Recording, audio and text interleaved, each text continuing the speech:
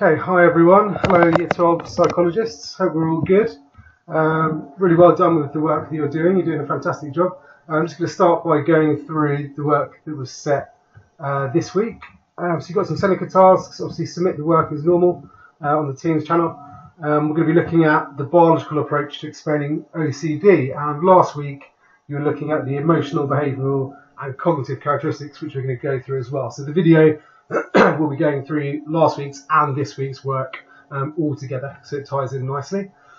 Before getting stuck into this video, you would have done the textbook reading as well as the kind of reading and annotating and completing of pages 28 and 29 of your booklet, and also do have a go at these questions here. You might want to look at this video before you do these questions to give you a bit more guidance, and if you want to send any of the answers for any sort of individual feedback as well, I'm more than happy to do so. But I will be setting some questions next week based on the evaluation, which is more difficult, and giving you some proper individual feedback on assignments there as well. I've got some optional tasks as well to complete some further research. You know, are there any other genes implicated? We're looking at the Compton assert gene here, but you know that lots of these disorders can be polygenetic in terms of their causes. So can you find any other genes? I'll be interested to hear about those. And we can discuss that, of course, in our Q&A, which we're going to stick to for this Friday. I will be in school every Friday now from this Friday. You would have got details about that. But we'll still run the Q&A at 10 AM because we're still, whether you're at home or whether you're coming in, you're still going to be able to dial into that, hopefully, and we'll see how we get on with that. We might have to change it, but we'll see how we go. So let's get stuck into this week's lesson then, looking at OCD. And of course, OCD is a complex disorder. You would have sort of grasped that from the work last week of various symptoms. And I just wanted to pick up on this idea of how we use this phrase, because we often, you know, in our kind of everyday language say things like, oh, I'm so OCD about that. And I kind of want to pick up on that because it's really important that we as psychologists and you know, we recognise that OCD, obsessive compulsive disorder, is a clinical diagnosis. It is a disorder. So we really, we should not be using that term too flippantly, because it is a debilitating disorder and it can affect people with it quite profoundly. So as we get to know about this, we'll get an appreciation for that. We'll be kind of picking apart this cycle. This idea of having obsessive thought, which is the cognitive aspect, leading to an emotional aspect of the anxiety, and then a compulsive behaviour, which is our behavioural aspect of the disorder, and then we get this temporary relief of someone with OCD. And we're going to pick this apart and really think about this in relation to the symptoms. And today, obviously, we're going to be looking at a biological explanation for this. So last week you would have looked at the behavioural, emotional and cognitive characteristics. I'm going to go through those a little bit and give you some extra material to have a look at as well. Then we're going to go through the biological approach, looking at specifically genetic component and the neural explanation there. And we need to know both of these in detail, because in the exam you can be asked specifically about genetics, specifically about neural, or you can have a more general question describing the biological approach, which you could refer to either or both. So we need to know both in detail. Next week then we'll evaluate that explanation, and that's when I'll be setting you some more questions around that. So first of all, let's think about what OCD actually is. And I'm going to just highlight some symptoms that I want you to have a look at based on last week's work, and think about, is it cognitive, emotional or behavioural? And so let's just have a quick look. Okay, so here we go. This is some of these are from the textbook, some of them are additional. So I just want you to have a look at these, have a read through these, and they've all been sort of jumbled up, similar to what you've got in the textbook and your booklets by now. But I want you to pause the video, have a read of each of these, and can you identify them as either emotional, cognitive, or behavioural? So just pause the video, have a read, and see if you're able to identify them based on the work that you've done from last week. Okay, so here we go. These are kind of organised into their different categories. And and we'll just pick up on a couple, but you can check these and have a read through these, and you might want to have your booklet in front of you now and just check, have I got these written down accurately? Are there any additions that I can include, anything that's missing, and add those into your notes.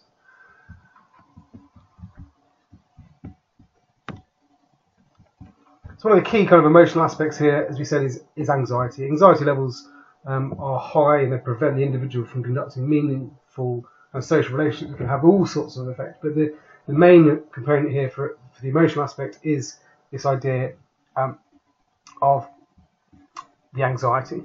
Okay.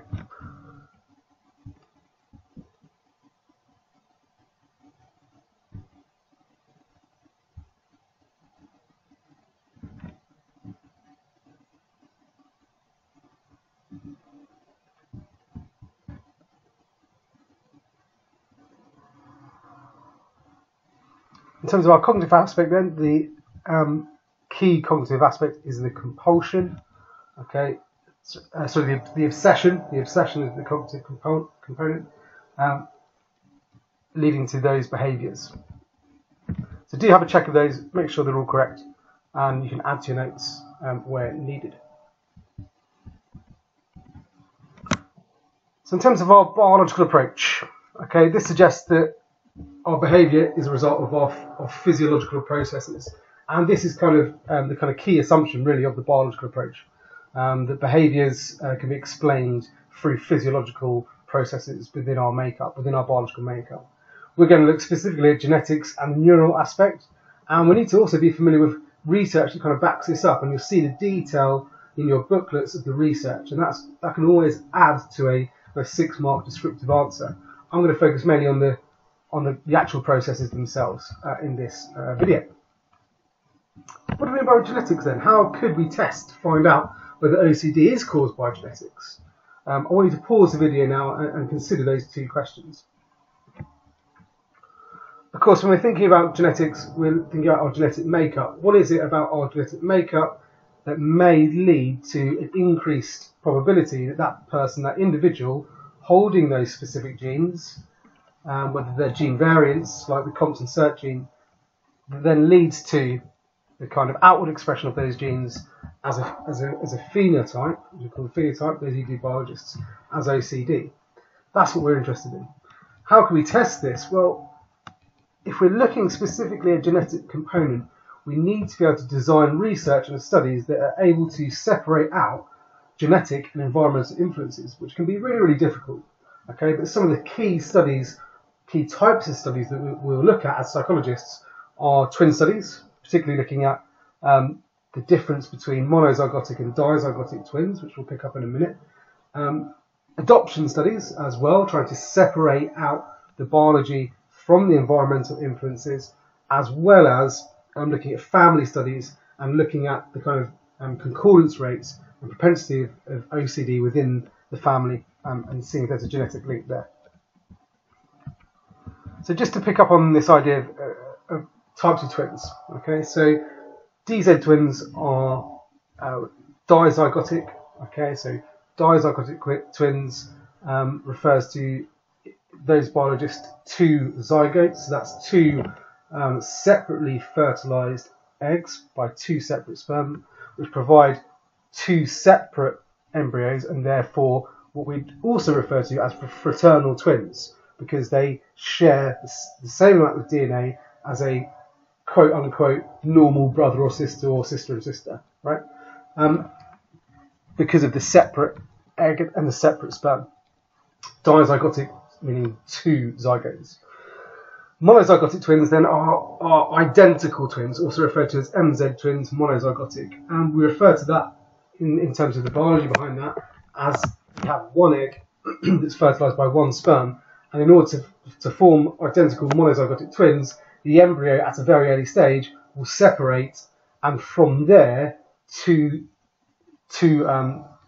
babies are grown from those two separate embryos. They share 100% of their genes, whereas dizygotic twins or fraternal twins share half their DNA, okay, as a normal brother, sister, etc. would.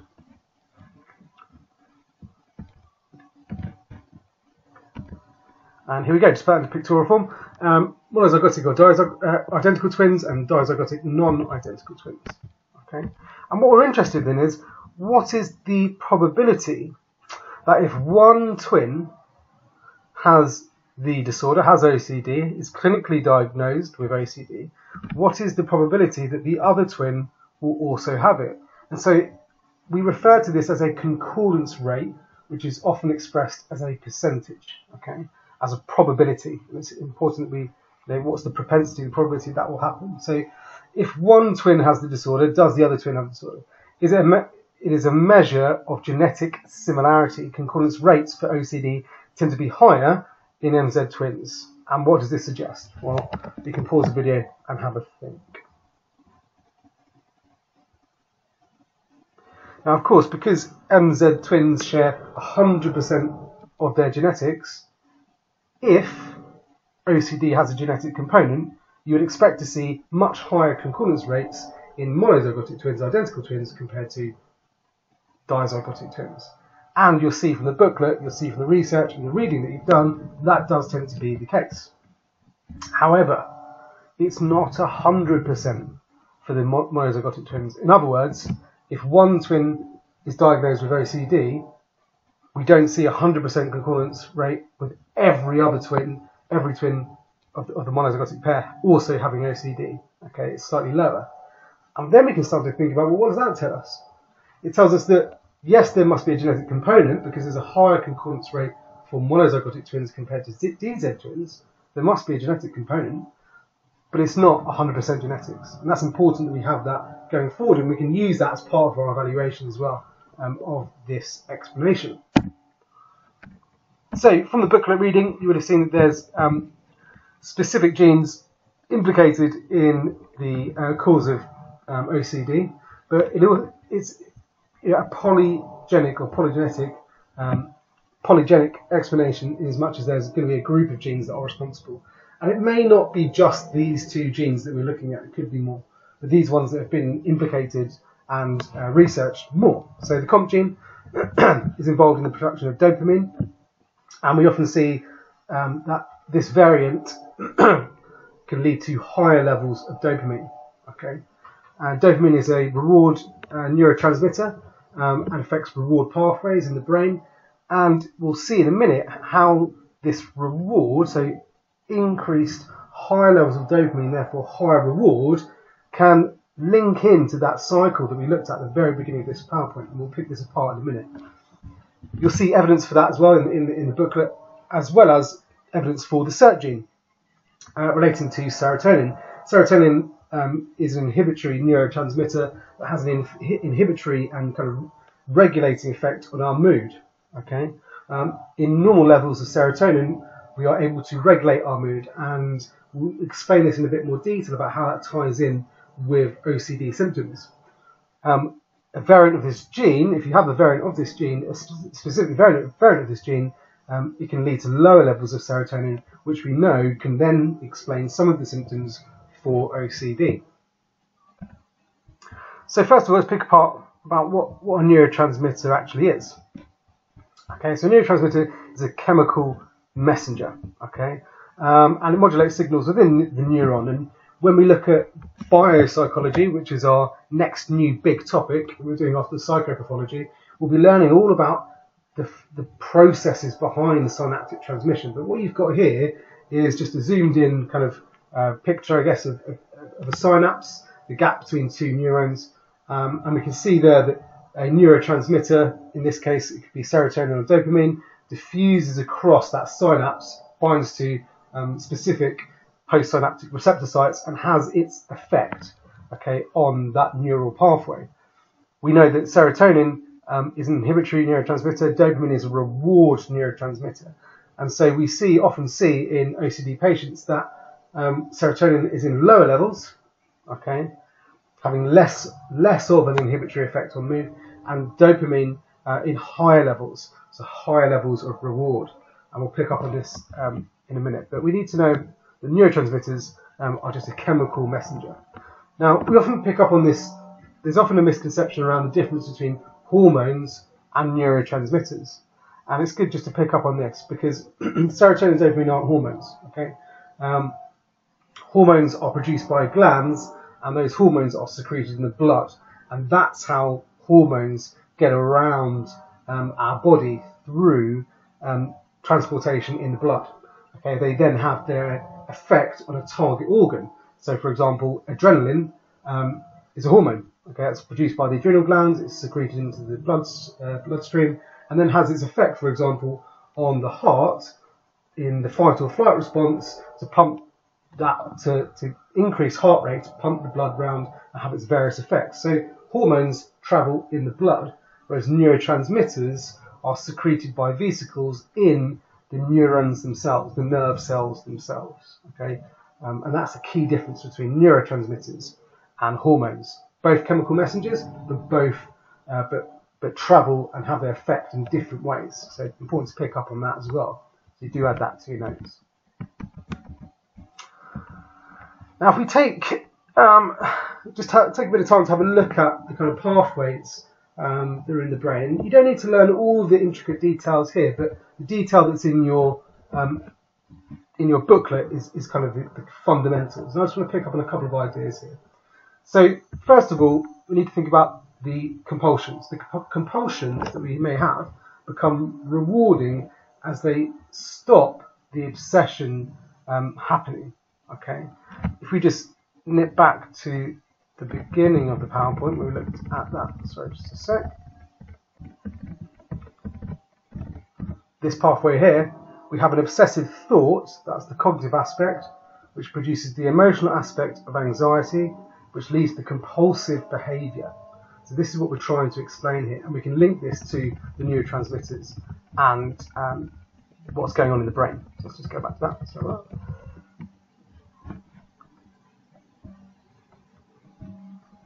remember, the compulsion is the behaviour, okay, and that behaviour can be become rewarding and stop the obsessions happening temporarily. Okay, so that's talking about here the dopamine pathway, right?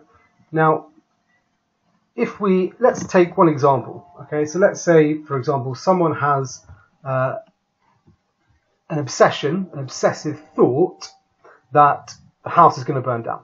Okay, it's often quite a common one. That can lead to high levels of anxiety, and then the compulsion might be to check everything in the house, turn off all the switches obsessively, okay, to then alleviate that. Now, in OCD patients, if someone has low serotonin levels, that can increase the levels of anxiety due to those obsessions. So whereas ordinarily we might get worried about the safety of our house, not necessarily burning down, ordinarily people, quote unquote, normal people, would be able to dismiss that thought and be, don't see, that's fine. Someone who's suffering with OCD and has lower levels of serotonin will struggle to regulate that thought. Okay, and that will lead to higher levels of anxiety and the obsession becoming quite emotionally driven, right? And so low levels of serotonin can explain those high levels of anxiety that are caused by those obsessions. If we then couple that with the higher levels of dopamine, when the compulsion is then carried out, that behaviour aspect, going around the house, checking everything and switching things off, the reward can then become higher, okay? And we not so higher levels of anxiety, but higher level reward on the compulsive behaviour, and that can then itself then lead to this cycle of those obsessive compulsive behaviours. So bringing that together, if we have low levels of serotonin, that can lead to higher levels of anxiety around that obsessive thought, okay, whether that's the house burning down or the oven catching light or whatever it may be. Lower serotonin levels in patients can lead to higher levels of anxiety, okay, and that will then lead to the compulsive behaviour, so going around the house and switching off everything and checking everything because of that obsessive thought and the high levels of anxiety, which will then lead to temporary relief. Okay, but if the patient has high levels of dopamine, that temporary relief brings a much higher level of reward, and so the cycle then completes. high levels of anxiety due to the low levels of serotonin, leading to that compulsive behaviour. But the compulsive behaviour now, due to the high levels of dopamine, is much more rewarding, and so it almost reinforces that obsessive compulsive loop. So that's the kind of the neural aspect involving the neurotransmitters. We're going to have a little look at the the second part of the neural explanation. So we've looked at neurotransmitters specifically, but we can also look at specific brain areas as well. And you've got some detail in here about the OFC, which is the orbitofrontal cortex, which, and the thalamus that helps to regulate these kind of worrying thoughts. Okay, so normally OFC sends a signal to the thalamus about anything that is worrying us. That happens on a day-to-day basis. Yeah, we engage in our normal activities. We'll have these kind of worrying thoughts, and that happens all the time. We have these kind of worrying thoughts all the time. And the OFC's job then is to signal to the thalamus, going, right, what do we need to do about this? Is this something we should actually worry about, or is it fine and we can just deal with that? And in someone who's not suffering with OCD, they're able to process these worrying thoughts, rationalise them, and move on. Now, the caudate nucleus normally suppresses signals from the OFC if those worries aren't really legitimate, based on communicating with the thalamus, which is also linked to kind of things like memory as well. So if there is any damage to the caudate nucleus, those minor worries that we may have are not stopped from altering and entering the thalamus. Okay, so not stopped from alerting the thalamus. Okay, so if there is any damage to the caudate nucleus, the minor worries that we have are not stopped from alerting the thalamus. This then leads to performing the behaviours to stop this worry circuit that has been activated. And so, in a nutshell, what we have here is, in kind of normal, if we say in quotes, normal people will have these worrying thoughts. It will go into this worry circuit from the OFC, caudate nucleus, and the thalamus, and we can process them, we can suppress them, no worries. If there is damage to the specific part of the caudate nucleus, the worries are not stopped from going to the thalamus. And so what we have then is this kind of almost irrational kind of alerting, almost irrational worry circuit, which kind of explains the OCD and the obsessive compulsive behaviours. So just pause the video at that point and have another read through these three steps and what that leads to, and add in any further detail to your notes in your booklet.